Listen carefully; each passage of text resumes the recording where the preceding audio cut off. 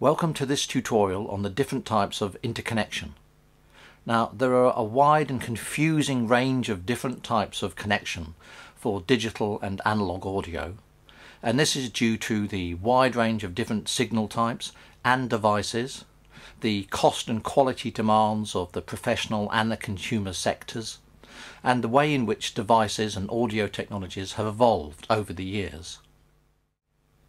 The primary technical considerations for manufacturers when they're designing a device are: will the connection be permanent or temporary? For example, in the case of a patch bay, the sockets on the front need to be extremely resilient to withstand the constant plugging and unplugging of patch cord cables. So in the case of studios, they will be Bantam or GPO B gauge type sockets, extremely strong and robust. On the other hand, a CD player need only have a simple RCA phono connector, which is relatively delicate, but that doesn't matter because once plugged in, it's unlikely to be constantly replugged again and again. The next consideration is, if the lead is accidentally pulled out, will it cause inconvenience? For example, if you were doing a live broadcast or some kind of live performance and a performer accidentally pulled out a microphone lead, that would be very inconvenient. So those kind of leads might need some kind of latching system to make them more robust and more secure. Next up, what's the required lifespan for the lead? For example, a professional microphone lead might need to give several years of service, maybe tens of years of service, and therefore needs to be of high quality and robust standard and design, whereas a pair of headphones for a mobile phone or device may only need to last 1 or 2 years. Does the connection require a balanced signal?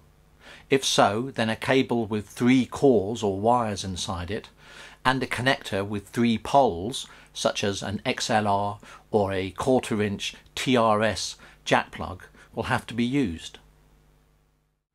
What cost will the buyer tolerate?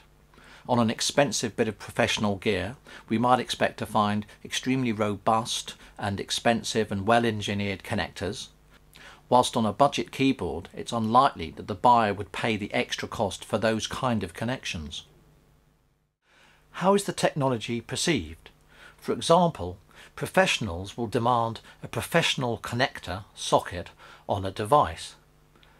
This effects processor, for example, has both balanced XLR connectors and balanced TRS 1/4 inch jacks, but without the XLR connectors, many wouldn't consider it a professional device, even though the TRS jacks are perfectly adequate for the job at hand. The script for this tutorial, with accompanying screenshots, can be found at projectstudiohandbook.com.